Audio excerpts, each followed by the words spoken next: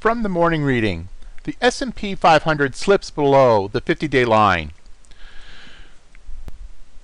Late last week, the S&P was testing the upper line in a triangle formation. Friday's 1.1% loss, however, pushed the SPX back below the 50-day average and back to the middle of the price pattern.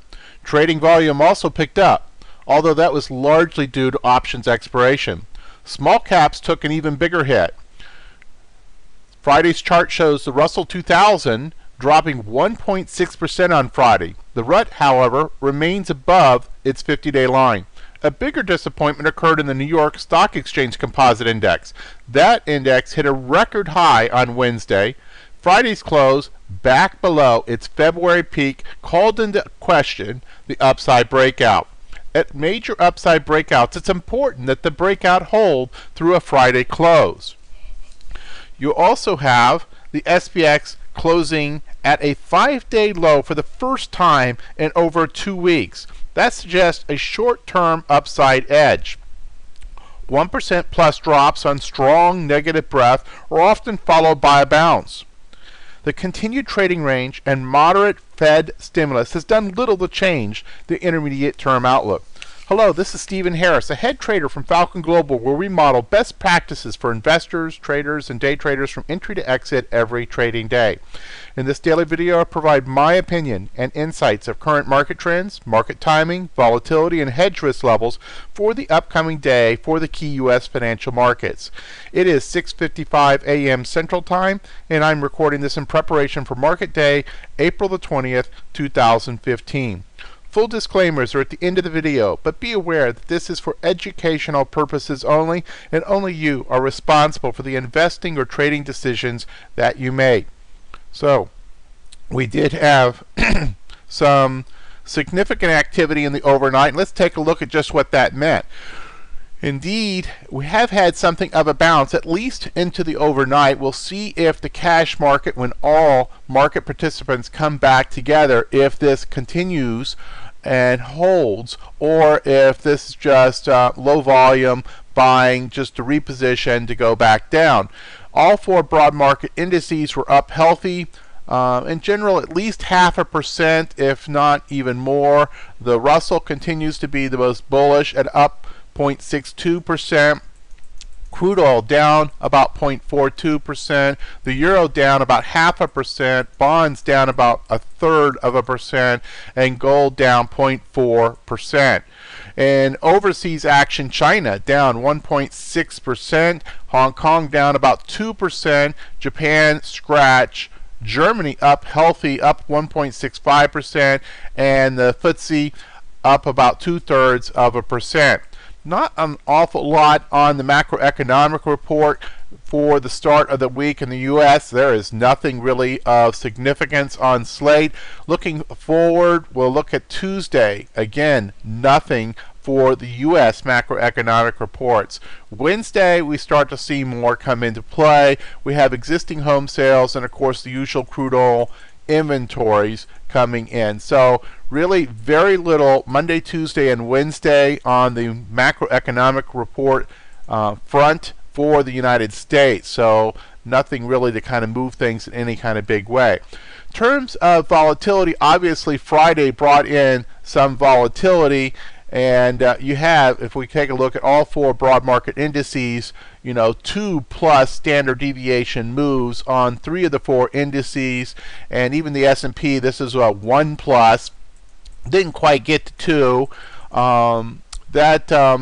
It's significant that the S&P held up as well as it did, given the big weakness of the day, and yet at the same time, this increase in volatility was probably way overdue. We normally see 2 single standard deviation moves per week on average. We've gone a 2-week period with no standard deviation moves, and then finally had something of a pullback. But on that front, also recognize that indeed when you have weakness, it often wipes out many days of crawling up. And depending on which index you're looking at, that day wiped out, maybe 1, even 2 weeks worth of up moves all in one day.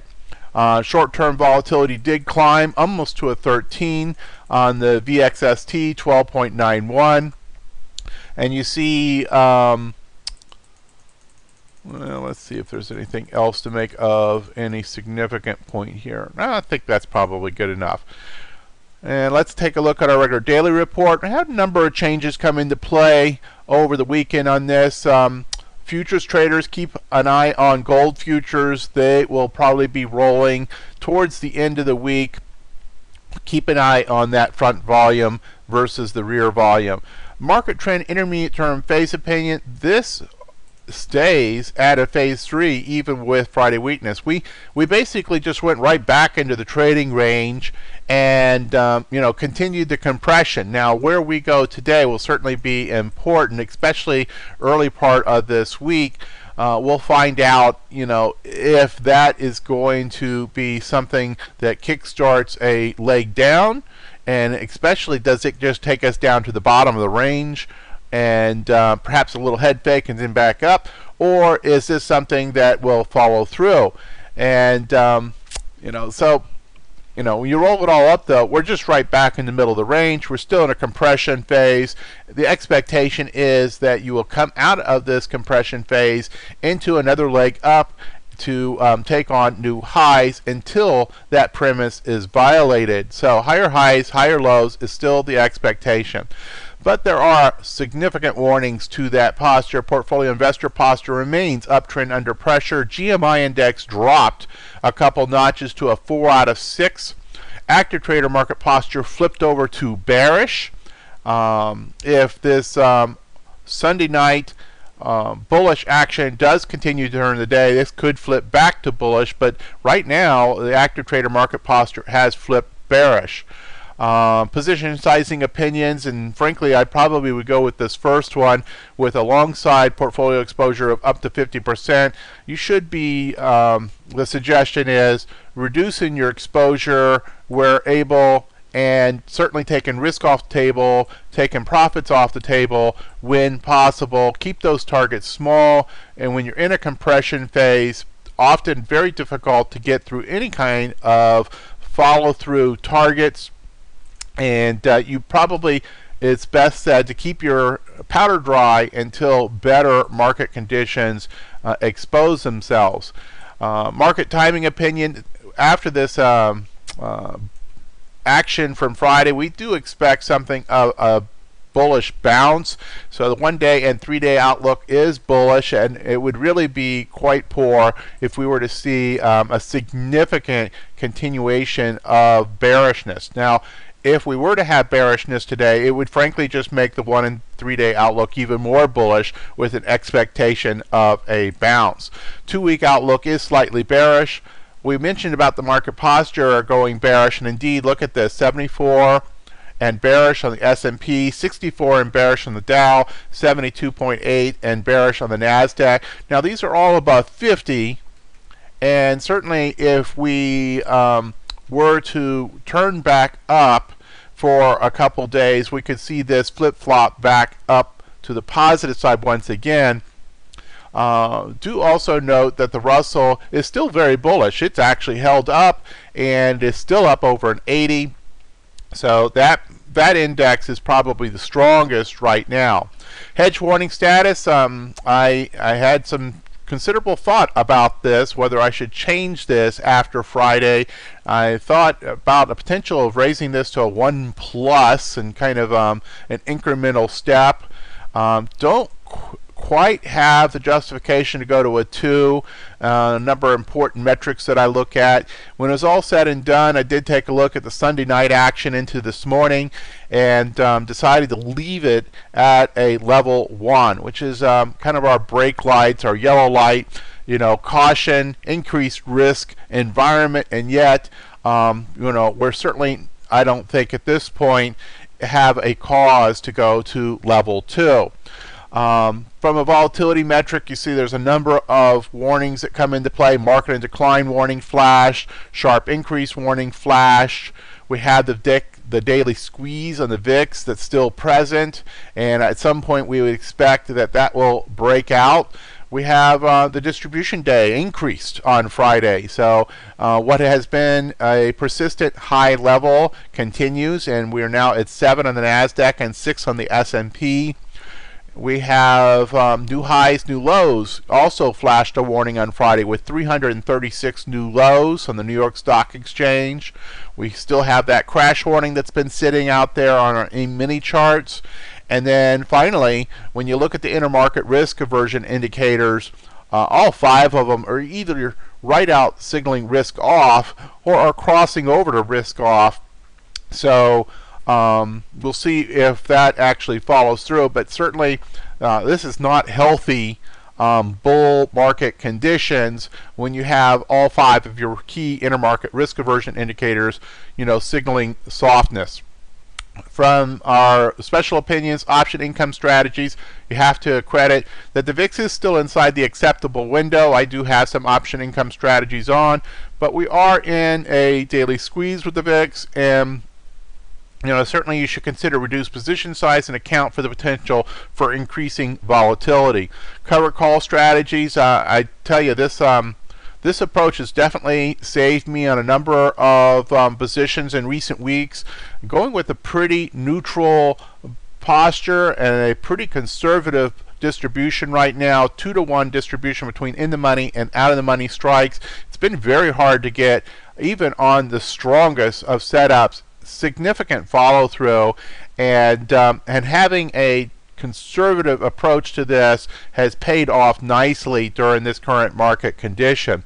Put selling neutral, so acceptable for selling puts against the core portfolio baskets. I did put on a number of positions on Friday taking advantage of that weakness, and yet at the same time very, very mindful of my position sizing and making sure that I was position sizing in an association with what I was willing to own in those stocks should we have a breakdown in the overall market, which would clearly break down my market holdings there. From a relative rotation graph, notice just how weak these are. We can sit here and we can look at the top of this chart and say XBI, XSD, ITB, XRT, the strongest of the strong. But then when you actually look and see how they're rotating, this is not exactly the symbol of strength. And in fact, it's pretty tough to pick out any of these sectors that you'd simply want to jump on and hold on for a bull ride. This is looks to be increasingly weak. And there is, in relative terms, you can be the strongest of the strong and still lose money because everything falls in value. And that certainly is what can happen in bear markets. From our point and figures, we've had a number of new changes that came into place this last week. And notice the presence around the overseas markets. EFA, the developed, and EEM, the emerging markets, ETFs, both had new settings come into play on point and figure trends. Also, high yield bonds went bullish across both the outlook and the pattern. So that was also a new change there. Sector market postures, obviously Friday did a lot of damage, and when you see very, very little positive there and nothing that was bullish across all 3 time frames. Energy perhaps was the one that held up the best on Friday, and we continue to watch for signs of bottoming, but also be cognizant that any ride in the energy complex will be met with significant volatility given this current pattern. Sector market posture percent change. You see consumer staples. That one has probably been one of the most consistent sectors in recent weeks, and if you look across the time frames, you can see how that bears out.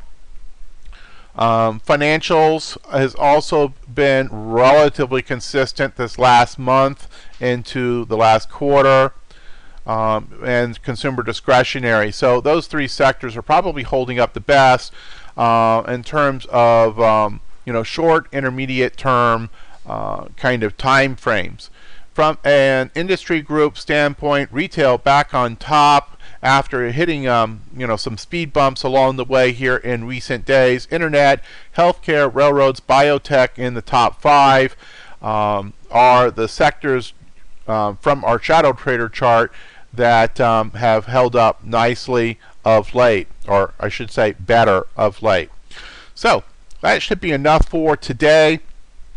Greatly appreciate your reinvestment into us. Like us on YouTube, and certainly also your comments back to us at our email, support@falconglobaltraders.com.